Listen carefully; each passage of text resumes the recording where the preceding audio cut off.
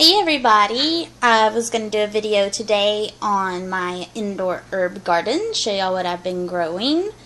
I have all of this growing right now, woohoo, getting ready for springtime. Back here I have our dormant lavender.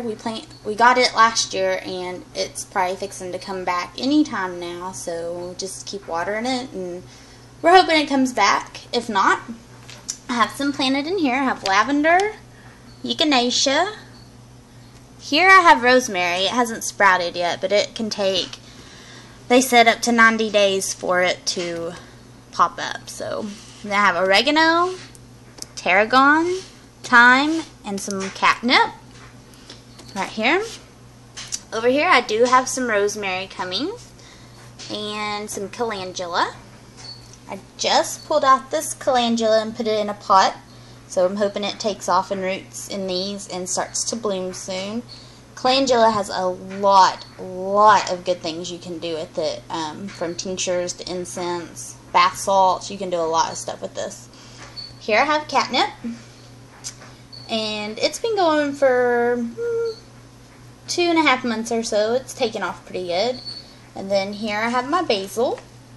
So I've been pretty busy planting all these and making them grow. My pepper plant last summer did him in, but we still have some peppers growing. My husband planted him, so he's been picking the peppers off as they get ready, but he probably won't make another year.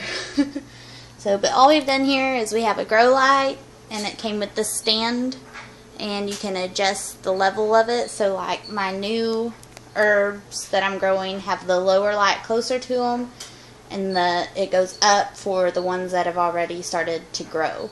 That way they're not too close to it, so that's pretty handy. We just use regular potting mix and find any pots we can put them in once they grow. So hope this gives y'all some ideas to start y'all's own. Any questions, leave it in the comments. Blessed be, guys.